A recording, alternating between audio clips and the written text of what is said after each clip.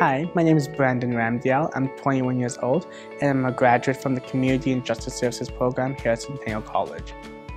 Arriving on campus was pretty difficult. As I went through the kind of lifestyle of college, I saw that there was more potential to be a volunteer and a student leader.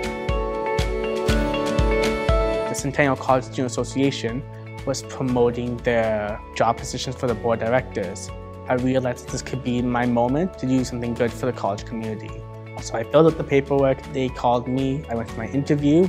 A week later I got a phone call saying that I've got the position. It was pretty exciting. I was doing my work, I was at placement, just trying to finish off what I can.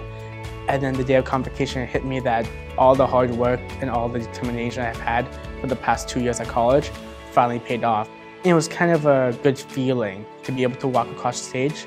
Personally, I didn't know who I wanted to be when I first came to Centennial.